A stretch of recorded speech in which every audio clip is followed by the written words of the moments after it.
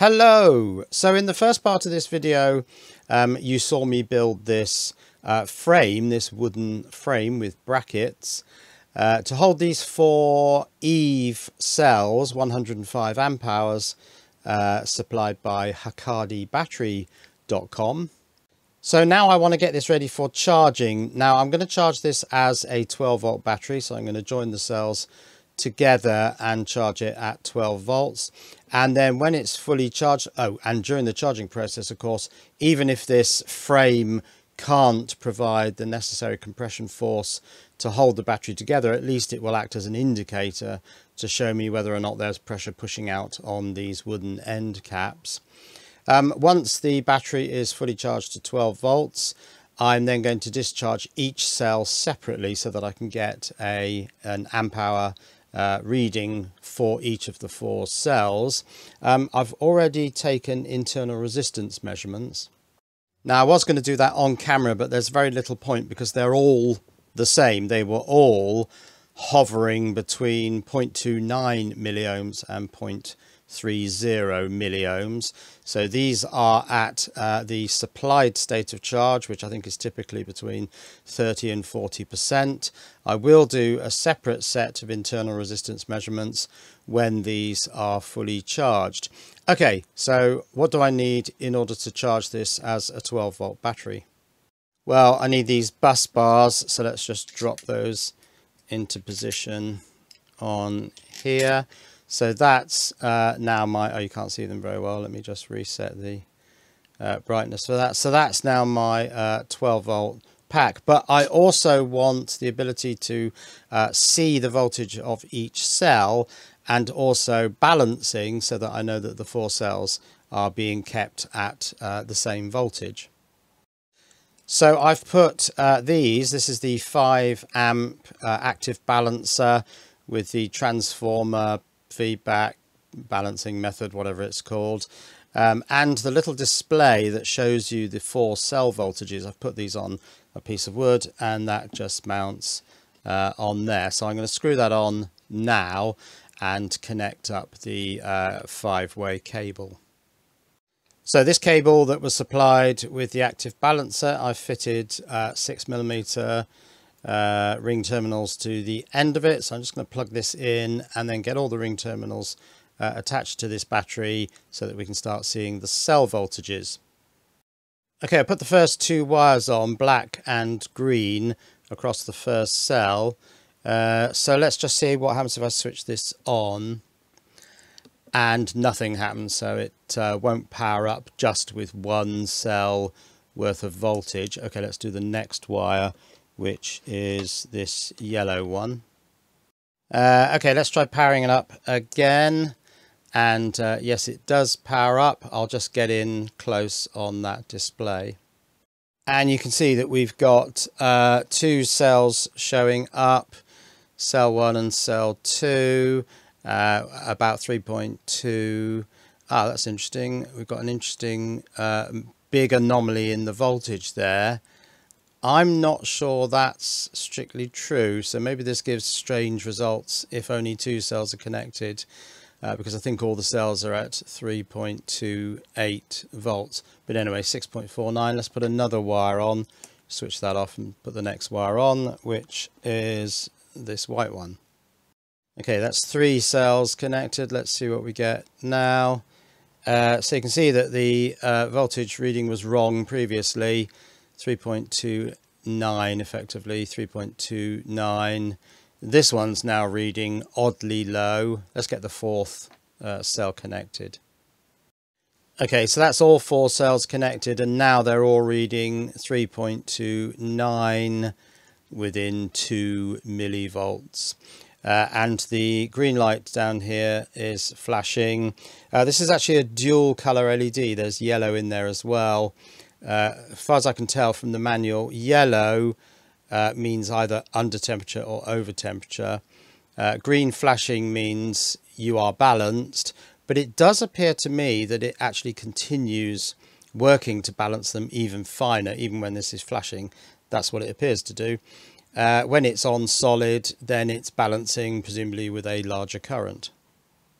Incidentally, if you're wondering what this balancer is, it is the BT04S05B, and I did do a video of me playing around with this thing. I could put a card up there so you can go and take a look at that, and there'll be a link to this on AliExpress. Now, the only other thing I need are some fairly high current cables to do the charging and the discharging. I'm probably going to limit the charging and discharging to about 10 amps because that's the equipment that I've got. So I will connect these. That's most positive, and most negative is back here. Get these connected so that I can connect my charger. Right, that's it. That's ready.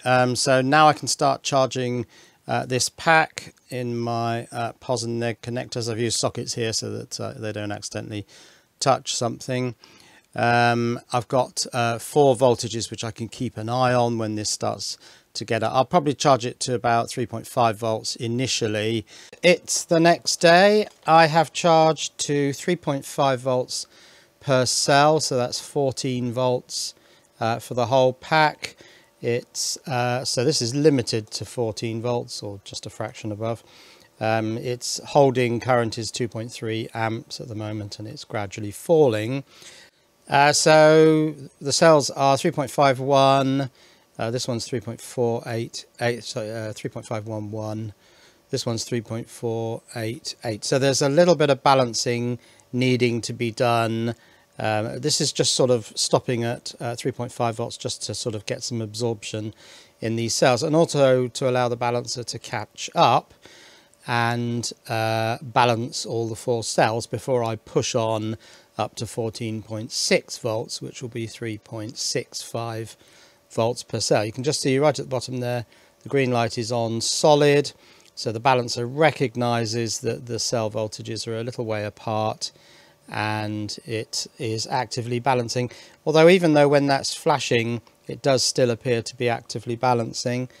In terms of cell pack expansion, the pencil line that I drew there appears to be in exactly the same position, so it doesn't look like the cells are pushing these brackets outwards because of any pressure. There's no noticeable cell expansion at all.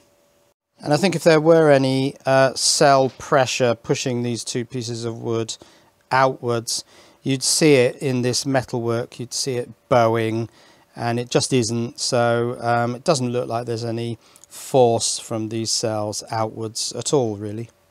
Okay, it's another day, and I've now reconfigured this for discharging these 4 cells, which I'm going to do individually on a per cell basis. So I've set up my electronic DC load down here. The high current wires go to the cell, and those go into the current inputs on the discharger, and I've got 4 wires for this so that I can get accurate voltage measurements of the cell. Now, you require that for doing watt-hour measurements. You don't really require it for doing amp-hour measurements because amps are the same everywhere in the circuit. But what I really wanted to do here was be able to accurately measure the cell voltage so that I can just pre-charge these cells, because I've saturated these or absorbed them at 3.5 volts, and then just prior to the discharge I'm just raising the voltages of, well, this cell is the one I'm testing at the moment, up to 3.65 volts using this little power supply. That goes into the charge input on the electronic DC load, because this DC load, you can also get it to pre-charge the cell prior to doing the discharge. But anyway, let's get down a closer look on this and the display and see what's going on. Right, so this is doing a constant current discharge of the cell. It's going to stop at 2.5 volts. It also stops if it's over 3.7, which it won't be. 300 watts, it's never going to get to that, because I'm running this at 10 amps and it's 3.3 volts currently, so that's about 33 watts. Battery 6, I'm going to draw these curves for all 4 cells, although they probably all look the same. So I'll do batteries 6, 7, 8 and 9. Currently I've got 7.6, I think that says, amp hours out of this cell. Now it's a 105 amp hour cell, so at 10 amps, of course, this is going to take, well, I'm hoping to get a bit more than 105 amp hours, so it's probably going to take about 11 hours per cell, and I can do 11 hours in a day, so it's actually going to take 4 days to discharge and characterize these 4 cells. Right, these fans have come on. I don't know whether you can hear that. They come on when these heat sinks get to 40 degrees and turn off again when the heat sinks get to 30 degrees. So we're just losing the power basically in these heat sinks and these fans. I can feel warm air being blown out from that heat sink. So as I say, I saturated the cell at 3.5 volts, and then with that little power supply off to the left there, I lifted it up to 3.65 volts. Now the amount of energy required to do that was tiny. I mean, it was an amp for a few minutes, so there's really very little energy between the cell saturated at 3.5 volts and the cell raised to 3.65 volts. I'm not going to saturate the cells at 3.65 volts because I actually can't, because the current being fed into the cell is so tiny. I'm below the minimum current recommendation for that. So I'm just taking it up to 3.65 volts and then doing this constant current discharge all the way down to 2.5 volts, 3.29. It's been sat on that for quite a while, and we're now at 8 amp hours. Now, if you remember, I did internal resistance measurements on all 4 of these cells, and they were all near identical, somewhere between 0.29 and 0.3 milliohms. I just repeated those internal resistance tests once I'd got all these cells up to 3.5 volts saturated, and the measurements were exactly the same. So decent cells don't change their internal resistance measurements depending upon whether they're at a low state of charge or a high state of charge. So I will come back once I've got a finished amp hour reading for the first of the 4 cells, and then I'll probably come back again when I've got amp hour and watt hour readings for all of the 4 cells. Okay, the results are in for the first cell that I discharged. That's the one on the right there. Let's get in a bit closer on that display. So discharging the cell from 3.65 volts down to 2.5 volts, that's the cutoff voltage. This cell did 112 amp hours. Now it's a 105 amp hour cell, so that's 7 amp hours. So that's at least 5% increase on the nominal capacity. Interestingly, 362.2 watt hours. I'll do a division of those 2 numbers to see what the nominal voltage is. So you can see that this discharge took 11.2 hours. So these do take quite a long time. I'm going to start discharging the second cell now, and then I might actually publish the video after 2 cells and then just do the follow-up remaining 2 cells as information in the description. So let's get this cell disconnected. I'll move the connections to the next cell along, remembering of course that my pos and negs are the other way around, and start discharging the second cell.